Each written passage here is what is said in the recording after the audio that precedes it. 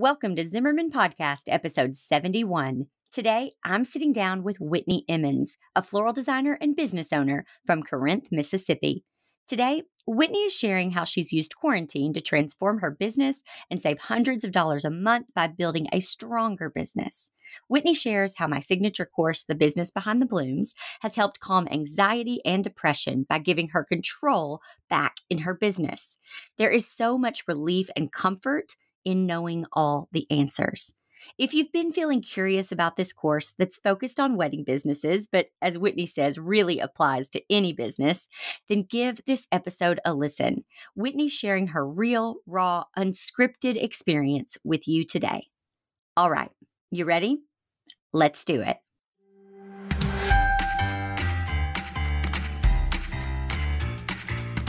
Welcome to the Zimmerman Podcast with your host, CEO, wedding professional, educator, and mom, Jessica Zimmerman. In just 2 years, Jessica went from facing bankruptcy to taking home a six-figure salary. She turned a business-saving $100,000 loan into a $1 million empire. As a creative entrepreneur, a healthy work-life balance seems just as unattainable as a six-figure income. But Jessica Zimmerman is here to show you it's possible. With the right tools and insider tips and some hard work, your craziest dreams can become your daily routine. If you set some boundaries and commit to healthy changes, you can create a business and a life you love. So let's make your business work for you. Hi, Whitney. Thank you so much for joining me today. Hi, and thank you so much for inviting me on here. This is a dream. Thank you. This is going to be fun. I'm excited. So tell us a little bit about you and your business and how you first became a Zimmerman student. Well, I'm from Corinth, Mississippi. It's a very small town. Very little goes on here. But flowers are kind of just part of like the farming community here. And I grew up a farmer's daughter. So it was kind of like, I love to tell people the reason I got into flowers is because I like farming, but I like air conditioning. So I like to combine it and do it in a flower shop. There you go. However, whenever I first started getting in the idea of maybe I want to go into the flower business, I started researching because I realized I knew a lot about flowers, but I didn't know anything about the business. And just honestly, by what you promote, by Pinterest, I found you. Well, good. And from there, like, I think I followed everything on YouTube, everything that I could possibly click on that said Jessica Zimmerman. I clicked on it for a solid year or two. And then I finally had originally planned to start from the ground up, just opening a brand new flower shop, but I was approached to purchase a flower shop here in Corinth. And so when I was approached, the thought was, oh, I'm walking into a full functioning flower shop, not starting with nothing. Like I have to keep up with the pace. Right. And I realized that even though I had these great visions, I needed a way to kind of make those changes that I needed. So that's kind of where the course came along. Like I bought the shop in March, and by August, which was in 2019, when the opening to enroll for Business Behind the Blooms, I just kind of looked at my husband. I was like, you know what? We really don't have the money, but I can't afford not to buy it. So that's where it started. Wow. Yeah. Isn't it interesting? I think, you and I have some similarities because I had also purchased an existing business. And I think it's funny. I think people just assume that you know exactly what to do and everything, you pick up right where it left off. And what some people don't realize is that a lot of people get out of business because it's not working, or they sell it because it's not working, or maybe you need to do some updates or something. It's not as seamless as people think it is to take over an existing business. So what for you was working and what wasn't working that made you kind of go, okay, I need this program? So it is a full service florist. So it's everything from daily orders, funeral work, events, and then there was weddings. And weddings were getting looked over. I was like, man, that's like a huge miss. Like that's what needs to be showcased. So the very first thing I did was when I purchased Business Behind the Blooms, like I immediately changed everything about the way I did weddings. And it was fantastic. It wasn't until later on that I realized, oh, wow, I can do the exact same thing in the storefront that I did for the weddings. The very first thing I think that I did was the wedding proposal. The mood board is like a fan favorite. It really is like that selling point on all weddings. Like when I hand that over and they look at that picture and they see those colors and they see those 3 words of description, that's what stands out most. Like sometimes I feel like that itself was worth the entire purchase of the course, because it was the most leading on making them see what I saw. It's really interesting because, for me, it was, years of kind of trial and error. And like I said, after every single meeting going, okay, what worked? What didn't work? How can I make sure what didn't work never happens again? It really was that, like doing that after every meeting and to finally kind of come up with this system. And for me, I think what BBB does for people is it gives them the answers. And when you have Yes. the answers, you feel confident. And Yes. when you're confident, you attract these great clients and you feel good about what you're proposing. And also, when you know the answers, you feel more in control, like you can lead a meeting Right. versus kind of going, I don't know, what do you think? What do and putting that client in that position. And one of the things that I loved the most about the course itself was and it was something that it was almost like a light bulb moment. I think I've heard you say this before, like, Oprah has her aha moments, like it was an aha moment for me whenever you said attract the client that you want. And it never dawned on me, oh, I get a choice in that. Right. Like, I get to say what I want in this. Right. It never registered. And one of the things that I do say to all of my brides now is when they see that mood board, they get so excited. And it definitely, like you said, it's a trial and error thing. Is I tell my brides, I was like, I'm not here to do a copy and paste wedding. Like, I don't hand me a picture and want me to do exactly that. I will give my own twist on it.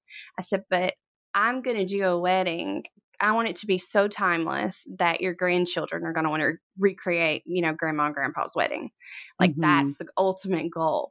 And when I realized I was going to be doing this, I was like, oh, wait, I need to catch back up on the podcast. Like, what has she been doing? So I started listening and I was like, oh my gosh, like all of these, bloomers are sitting here talking about, oh, this one significant thing. And I was sitting there thinking, I don't remember this, yes, I love, the Pinterest thing, like, yes, phenomenal. But for me, the whole course itself, what brought to me was confidence. Mhm. And it's something I didn't even know I was lacking until I realized, oh my gosh, I can do this way easier. Like, it doesn't Right. have to be this hard. And it blew my mind. So when I transferred that over into the wedding part, it worked. Like, it immediately, I saw instant changes. And even my employees are walking up and they're like, wow, did you see how that just, did you see how fast that sold? Did you see how fast this went? And I'm like, I know. That's That incredible. exactly. Yeah. I love it. I love it. I get asked all the time, is BBB, which is Business Behind the Blooms, is Business Behind the Blooms only for weddings? And I'm like, well, I mean, it was written by someone in the wedding industry for people in the wedding industry, but I suppose anyone could read it and, take information from it and apply it to their own business in their own industry. And we've had people do that have, they're in like a completely different industry, but they're able to read it and apply things into their own business. And I do love that because at the end of the day, it's just a story about, one business and how it got turned around, And Yeah. so I do love that. And I think, with the wedding business or any business really, I think we can get stuck into looking around and seeing what other people are doing. And then we think we have to do that. And we forget. And I'm glad that through BBB, it reminded you that no, that you actually don't have to do things that way. You can do things however you want to do them because you are the business owner. And I just remember when I finally realized that, how freeing that was for me. I was like, because there was no one else who was doing this by appointment only wedding floral stuff. Everyone had a shop. And I was like, I'm not going to, because this is the way I want to do it. And so I think there is something really freeing about that. So I love that you brought that up. The thing that I liked most about the changes that I made is that previously, like wedding consultations, they were basically written on the same order pad that the birthday, order pad was written on. Like there was nothing unique or anything that made them feel special. And that bride really gets excited when I say, hey, let's set up a consultation. Let me get a little information. And like just listen to their stories. Sometimes they'll throw in a little, I got a grandpa, but, he's not going to be, he can't do anything. Okay, well, I can throw a boutonniere for grandpa. Like I get to hear those stories that normally I wouldn't if it was just how many boots you need. What kind of bouquet do you want? It's more so like it gives an opportunity to get personal at the same time still being in control. And I that's my biggest, like, yes, this is worth every little time, penny, everything. Like it was worth it. But I also turned around and used that exact same method into like funeral work when people would come in, because I realized that you think about it, brides are emotional. Like they're hot. This is something they've been really planning. And so Right. all of their emotions are in it. Well, the same exact thing, unfortunately, happens with funeral work. And I've got to make a casket piece. Right. And I use that same method in my funeral work. And I will say that I've had more people come to me and say, you listened to me cry, or you listened and you caught him, like you caught his vision. That casket piece was perfect for my dad or my mom. And like that gives me chills. Like that makes me so happy to see that they got heard. Absolutely. And I think the beauty of that is you're able to hear the client sitting in front of you when you aren't worried about all the other things, when you know exactly how you're going to quote something, when you are confident in how you're going to price it, when you know the exact system that you are going to use, the next step, you know exactly what the next step is, all of that. But what makes it, because that was kind of my problem at the beginning, is I didn't necessarily have all of those steps in line. And so I always felt like I wasn't giving the client the best of me. You know what I mean? Because I Right. was worried about these other things that I didn't necessarily have together. And once I got that system in place, it was like, yeah, now I really can just breathe and be present with this other human being in front of me and really listen. And Right. so I love that just having a simple system allows us that freedom to do what we ultimately really want to do, which is help people and do that.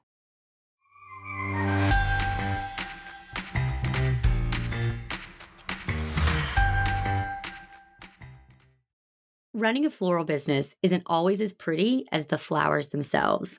I spent more than $100,000 educating myself and figuring out how to make this business work for me and fully support my family of 5. If you're wanting to know how to not only run a profitable business, but also hear all my firsthand experiences of navigating how to deal with difficult brides, make automated systems, create proposals, set boundaries in your work, and book every bride you want, you need to check out Business Behind the Blooms. Go to zimmermanpodcast.com/BBB to get more information. That's zimmermanpodcast.com/BBB.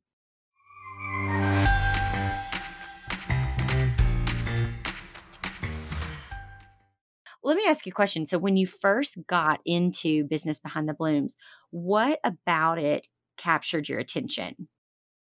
The very first thing that resonated with me was the honesty in it. I tell people all the time, I'm very free spirited. And so it's very hard for me to be like, I'm going to read this and capture, and I'm going to do point A, point B, point C, but with Business Behind the Blooms, there was honesty behind it. This is why I did it this way, because this didn't work. I did this, and you explained it in such a raw manner that I saw myself, in it. I was Mhm. like, I got this. Like, I've done that too. Or, oh, that makes so much sense. And so it made each course so simple. Like, I don't want to say simple as in, oh, it was so easy and I just breezed through it, but it was so simple to grasp. Like, I got that.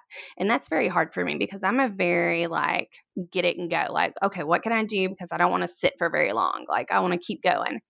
Right. But it was that itself, because I tried to take other courses before and they were never worth the money, but there was never a personal testimony within it.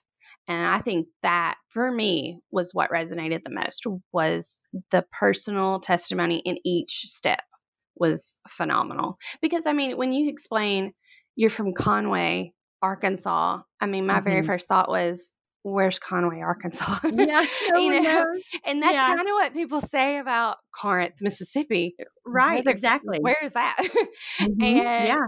I just started like, and it's kind of like, well, I'm never going to be that florist that's known because I'm from Corinth. And then I hear your story and I'm like, hold up. Now, how did she do all that in Conway, Arkansas? And I was like, okay, so she had no boundaries. So that means I don't have boundaries. I can do this too. And that's literally the personal testimony in each little course made such an impression on me. I'm so glad. That was just important. I didn't know any other way to write it, to be honest. I've never felt comfortable just being like, here's what you need to do, step 1, 2, 3, 4. But the only way I feel comfortable is sharing, you Right. know, what I've done. And so that's what really BBB is it's here's what I did that didn't work, here's what I changed it to, and here's what works now. And so I do think that it's more enjoyable for people to go through because it doesn't feel like you're being taught to or Right. talked down to or anything like that, or like you should have known this. It really is like those lessons are being taught, but in a way, like you said, where you're like, oh my gosh, yeah, I've done that. I see that. Okay. Mm-hmm. Yeah, that worked for you. I'm gonna try that. It just feels like a friendlier approach. Right. And, in the past, like some of the people that had tried I was trying to follow their advice. It was either let the consumer take control or I take control, but there was never a pleasantry behind it. Like, I can be kind and still guide this. I can make them feel welcomed, but not make them make every single decision. Instead, I can be like, I think I see your vision. This is kind of the flowers I would go for with that. Or, oh, do you really like those colors? Okay, well, these flowers will complement those colors so well. That kind of thing. And I think that makes a huge, huge difference. Absolutely. Besides the proposal part, what was another helpful part of Business Behind the Blooms for you? When it came down to, and I just reopened it to start over again because I love to go back and I want to reread everything. Like, I want to keep absorbing it. I think it's like, to me, Business Behind the Blooms, this is going to sound cliche, but it's kind of like Lord of the Rings. Like, the more you watch it, the more you read it, the more little side notes you find. I love it. So, like, you're definitely Gandalf in the story. Oh, good, And good. so, and Frodo here is trying to follow along. But what I loved about it was I started going back over, especially after we're already in this pandemic, and knowing your numbers was such a like mind blower. Like, oh, holy moly, that's what I've been doing this whole time. Like, I really was wasting that money. Like, how did that happen? During the pandemic itself, like from March until now, I cannot even express like the changes that have happened. And it wasn't that I didn't take it in the first time I, was trying to read it and grasp everything. Like, it wasn't that. It was just it was one of those, oh, well, it's going okay, so I'm not going to rock that boat yet. Like, I'll get to it, but I'm not going to do it. Well, pandemic happens and nothing's going through, so it's time to make some changes. And I began to see like there were subscriptions that were left from the previous owner that I continued that was pointless. I was having a website controlled by someone that I didn't even know. I was just sending, hey, I want this posted. I took that and turned it into, oh my gosh, I can do this myself. So I canceled all of that. After going through all that, I realized I was saving somewhere around $300 a month on just subscriptions that I Wow. had Yeah. no idea was making such an impact. And so then when I got to reading about how you were talking, you need to have your website, you need your website, Facebook's great, but you need your own website.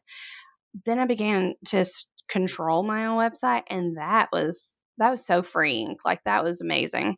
And I love it. And it's like, and I do Shopify. It's like $30 a month. And I'm like, holy moly, I wasted all that money all this time when I could have just been doing this.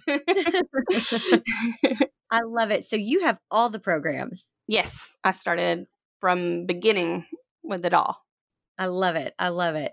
What in your business looks different? Like pre Zimmerman student to now you have all the programs, you've gone through them. Like what looks different in your business life and what looks different in your personal life? How are they better? Oh, that's a good question. So, in my business life, what looks different is definitely more in control, but the stress isn't as bad. And when I say isn't as bad, I suffer from anxiety and depression. So it takes very little to like stress me. But it was the control more. Like I felt like I couldn't have control. Like it was impossible to, rein this in. Like, oh, I just got to keep the flow, keep the flow. But then when I started the course and I just literally started, like I said, I started with the weddings. And then I realized, okay, this works with weddings. So what if I did this with my funeral work? And then the funeral worked really well. And then I swapped over to what if I did this on the sales floor? Like, what if I changed my sales floor to this method? And one of the biggest things that I learned from BBB was the simplicity of profit. Like your example of 40/60, 40% cost, 60% profit. That sounds so simple. Why did I not do that before? Right, because Like, we don't know any better before. We didn't know any better. exactly. Before I was sitting there, going, okay, everything has to be marked up by this percentage and this has to be Right. done at this and it has to sit here and this has to sell. And then when I literally reconstructed my entire sales floor into 40/60, holy moly, You started making money. I started making money and I didn't know what to do Yeah. with myself. Yeah.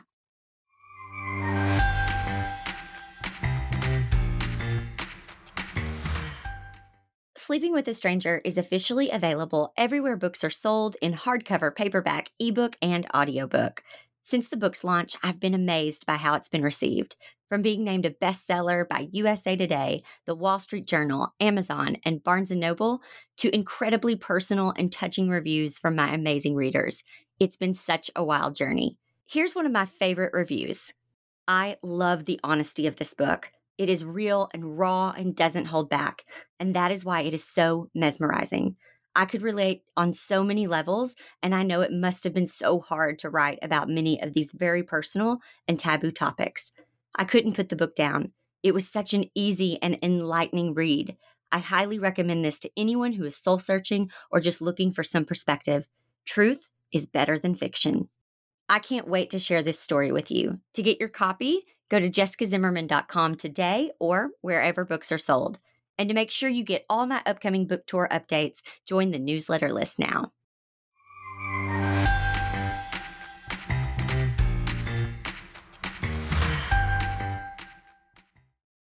Let me ask you a question. So we are getting ready to launch BBB again. As you know, we do that once a year. And so if you have had to talk to somebody who's on the fence about it, because it is a lot of money and we are in a time, where money is tight, what would you say to them about the program? I would say I've been there too, and I skipped the opportunity in 2018, and I regretted it immediately simply because it's not a program that is just a quick fix of do this, do that, and all things will work out. Again, like I can't help it. Like the only word that comes to me is raw. Like it is so raw and in depth that immediately from the very first thing that you open, you immediately get connected to you for sure as a person, but from your business point of view. And I mean, and it doesn't just have to be for weddings. Like I would recommend this to anybody. either, in the floral business altogether. Like this, even if they didn't do weddings, someone with a flower shop that only did just daily things could take what is served in this entire course and completely flip an entire shop to become, unstoppable, honestly. And the money, yeah, that sounds, you see those dollar signs and you're like, I don't know what's going to happen, which is exactly what I thought too. But from the very first course that I opened, because I chose the payments, and it seemed like within the very first payment of it, I had already made changes on my weddings that benefit enough to pay for it. So it almost paid for itself on the first month. Right. Oh, that's awesome. I love that. That is so, so good. Thank you so much for sharing Thank your story you. and for just being so honest about your position and where you are right now and everything. And I'm so grateful to you for trusting me and the programs and all of that. Where can people learn more about you? Well, they can definitely contact all social links through my website, and it is corinthflowers.com. It's my baby right now, and it's definitely in its first stages, and I am loving having a brand new website. And from there, you can find me on Facebook, Instagram. My Pinterest is on there. I'm working on my Pinterest. That was my next step. Like, check back in a few months and let's see how my Pinterest is doing. You're smart to work on that right now. You're very smart Yes. to do that. Yes, I'm excited about it. So you can definitely find all of my information on corinthflowers.com. That is so good. Thank you so, so much. Okay, so one final question. I ask everyone this question. So if you had Oprah's money and you had to buy something totally selfish, what would you spend it on? From the first moment that I heard that question, I knew my answer, and it was unlike anyone else's. However, I do love your answer. That makes a genuine, have somebody fix my hair every day would be nice. But I just need somebody to just get me ready. Like, I will take a shower, but then I just don't want to do anything else. I can check emails during that time, let someone else just get me together. I just would like, I really would like to just have that time. I love it. I love it. I love that answer. But my answer would be, and this is going back, I guess, to my farmer daughter roots, but my thing would be I would buy a ton of land and I would have the biggest, most beautiful Frisian horses around. And then I would rescue Mustangs. So I would just have a gigantic horse farm. So even though I would have tons of money, I would still find work to do. Yeah, of course. Of course. That's so good. What a good answer. Thank you so much, Whitney. I really appreciate this. This has been great. This is going to be super helpful. Thank you so much. And I hope that if anybody is listening to this, that if nothing else that they take away from it, it is the most honest course possible. And I thank you, honestly, Jessica. You did not have to give those raw details, but you chose to. And for me, it connected so well with me so fast because I was like, a girl from a small town can do this, really? And what am I doing? Why am I not doing this? And good. So, yes, thank you. Thank you so much for doing what you've done. You are so welcome. Thanks for sharing your story with us, Whitney. Zimmerman listeners, if you want to hear more BBB testimonials and learn more about my signature course, go to zimmermanpodcast.com/BBB. That's zimmermanpodcast.com/BBB. I'll see you next week right here on Zimmerman Podcast. If you loved what you heard today, even if you liked it a lot, you should subscribe and leave a review. We'll see you back here next time in the Zimmerman Podcast.